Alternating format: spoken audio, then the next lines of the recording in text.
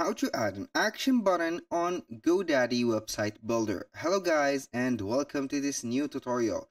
Today I'm going to show you how easy it is to add an action button to your website on your Godaddy website builder. So all you need to do is to follow up the tutorial from the beginning till the end and you are going to be good to go. The first thing first, you're going to visit here Godaddy, then you are going to simply set up your website. Here, make sure that you have created correctly a website within the platform. Then you are going to see here the dashboard. Once you are here, you're going to select my products. Here, as you can see, we have the account ready. So then we are going to see the businesses that we own. We are going to select the website. Then we are going to wait for it until it will load up here the dashboard. Once again, you are on the dashboard. Now we are going to see the website that we have. We are going to select your website.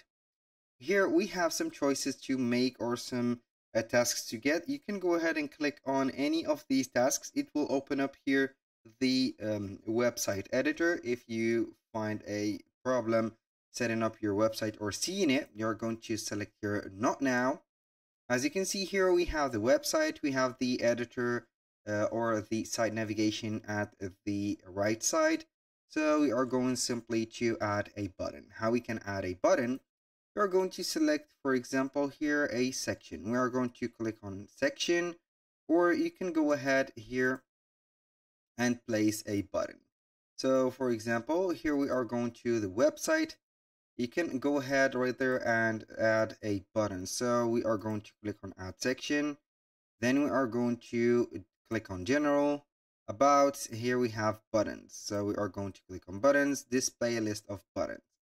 So now it will add up here the buttons. And as you can see, each button is very customizable. You can go ahead and modify the button of it. You can go ahead and put it like that. So there is some sections that contain buttons, or you can go ahead and modify them by adding some features. But it is not that a free access. So you are going to select here the button, a link to. Here you are going to put the action to. For example, you are going to take it to a page, a website URL, a phone number, email, or a product. For example, if it is a page, you're going to set up, for example, for the shop, and you are going to put it here, the name of it here, shop. So here we have it. Then we are going to click on done. So whenever you are going to click on the shop button here, it will take you to the shop section of yours. So that was all for today's video. Thank you guys for watching. I hope that you have enjoyed the content and I hope to see you soon on the next one.